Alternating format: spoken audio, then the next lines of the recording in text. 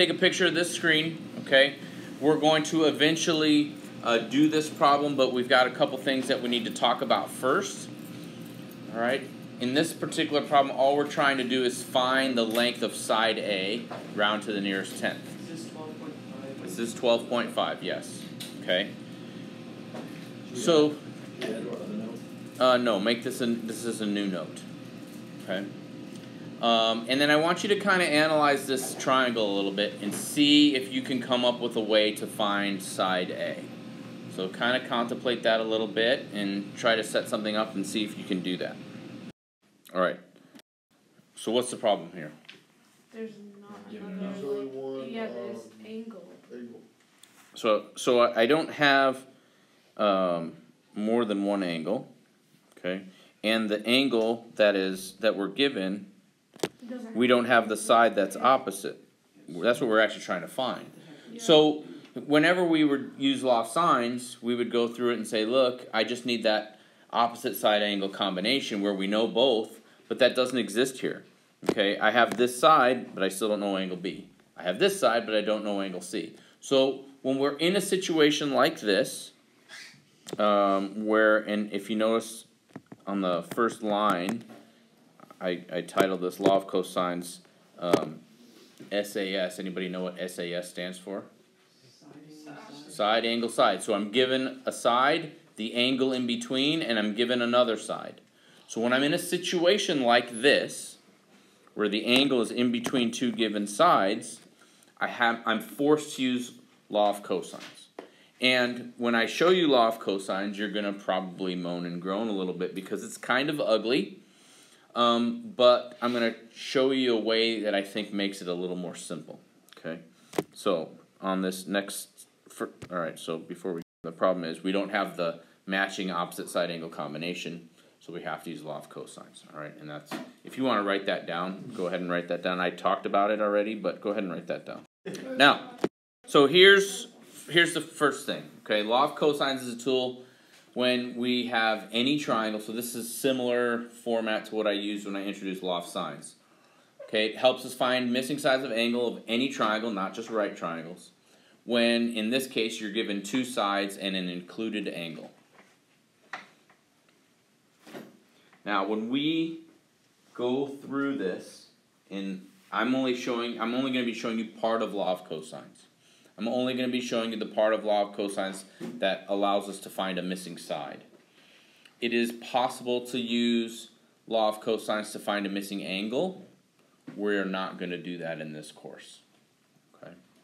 So we're only going to be focusing on finding a missing side. Now, here's the type of situation we're talking about, okay? Where I've got two sides and then the included angle, so side angle side. And this is the moaning and groaning part here, all right? So in this case, we have angle A, we have sides B and C, we don't have side A. And here's what the law of cosines states, and the reality is we need to know the second line here, okay? In order to find side A, this is actually the law of cosines, but in order to get A by itself, you have to square root both sides. So get that down. And then I will talk about an easier way to understand what's going on here. Here's what you need to know, because on the next slide I'm going to show you, I give you all the different versions where you've got angle B and sides A and C, or angle C and sides A and B. Even though I'm going to show you those, here's what you really need to keep in mind. Okay, notice when I'm looking for that missing side, the opposite angle that goes with it is on the outside. Okay, so these are going to match up on the outside like that, the side and the angle. There's only one spot for an angle here, okay, and the side opposite that angle will always be on the opposite side of the equal sign on the outside. Okay, everything here on the inside has to do with the sides that I'm given. Okay, and if you said c squared plus b squared, that's fine.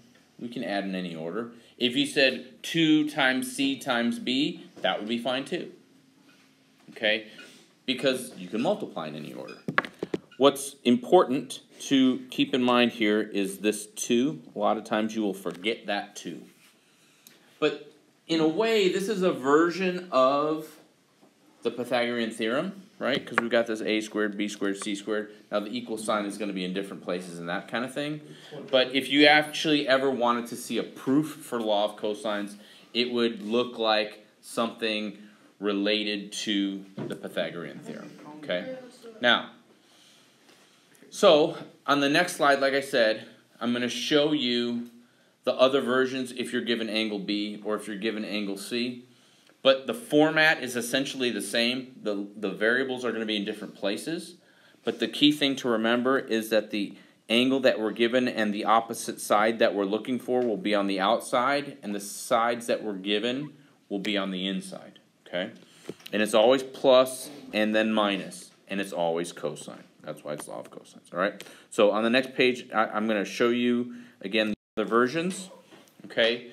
Essentially the same idea. So in this case, since I have these two sides and this angle, the side that I'm missing is side B.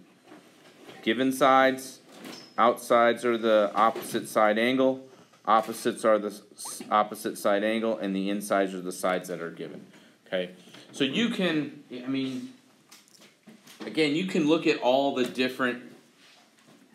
of the different combinations, but if you keep in mind the idea that the side we're looking for is always going to be opposite on the outside of the angle that we're given, and the sides that we're given are on the inside, it will always follow that format.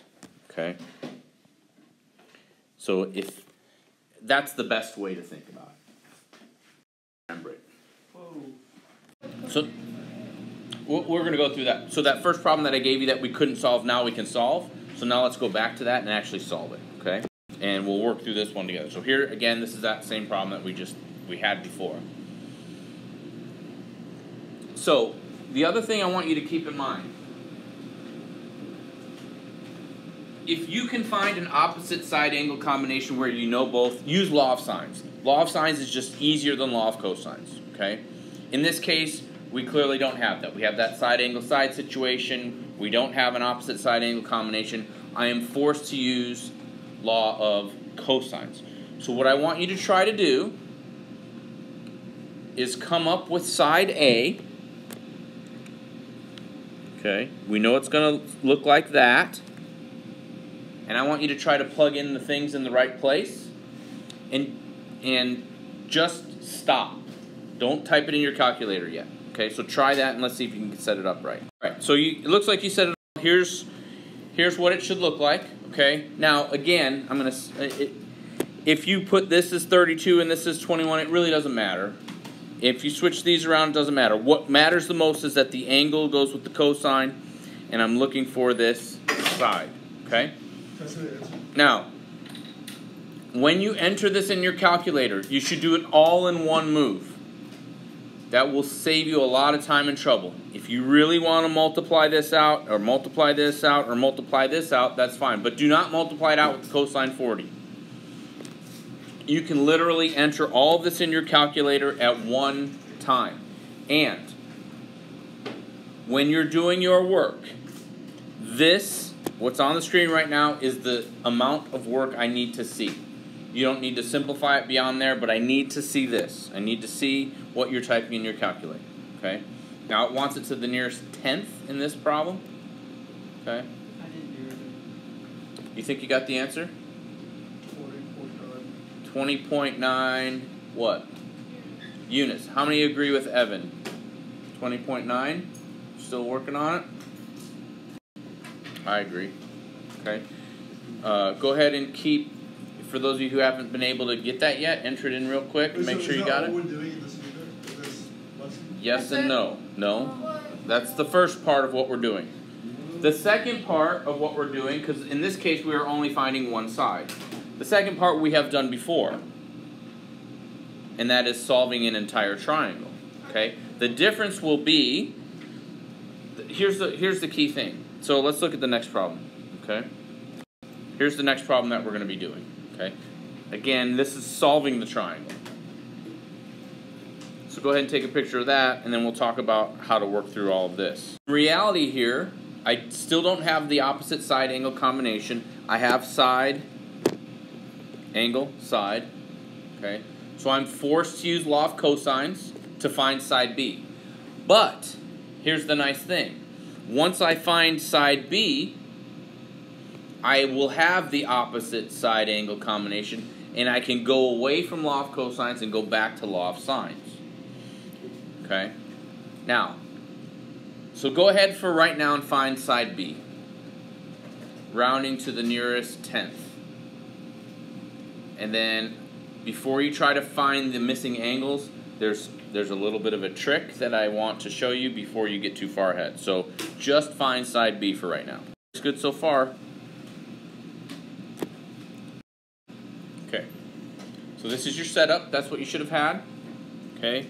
And then B is 4.2 units, and most of you look like you had that. Raise your hand if you had that. Okay, good. Now, here's the caveat.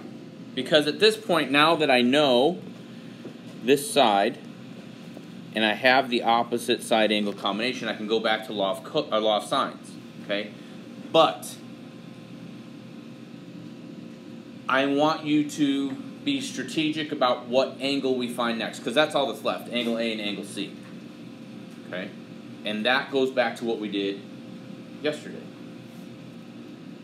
I want you to find the smaller angle first. The reason being is sometimes what can happen with law of cosines is there are multiple answers to some of our triangles that work. If you find the smaller angle first, we will avoid that situation. Okay? I don't want to get too far into that. Just trust me on this one. So once you find side B, and if I'm looking, because in any case where I have to use law of cosines, I'm only ever given one angle. So when I find that third side, the only thing left is always going to be two angles. And you can tell which angle is smaller just by looking at the picture most of the time. Okay? Which angle is smaller, A or C? C. So we want to find angle C first. And again, we're going to use law of sines. So go ahead and set that one up to find angle C and solve for angle C, just like we did on the worksheet yesterday. So here's your, this is what you should have had. Sine of 36 over 4.2. C is the smaller angle. The side opposite C is 5. How many had it set up correctly? Okay, so then we solve for C the way we did yesterday. Again, keep in mind, whenever I'm looking for an angle, you're going to have to use the inverse function. Okay?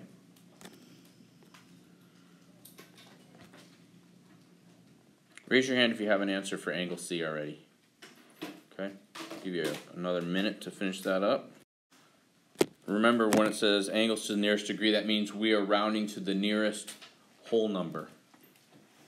Nearest whole number, which will affect angle C, which then also affects angle A. Okay? What'd you get for angle C? Yeah, Robert? 44. 44 degrees. So, here's your setup. Inverse sine of 5 sine 36 divided by 4.2. C does in fact equal 44 degrees. Again, rounding to the nearest degree. So then, in order to find angle A, because that's the only thing left, what do I do? Just subtract 180 minus 36, 100. Right, so 36 plus 44 is 80, so 80 minus that, which is 100 degrees. And there are my three missing parts. That's it. So I underlined them there. Angle C, angle A, side B, and now I've solved that triangle. So, initially it starts off with new stuff, law of cosines. Then it moves into what we did on the worksheet yesterday, finding a missing angle. And we use just what we know about triangles for the last angle. Okay, so it's combining everything that we've learned over the last week or so. Okay, any questions?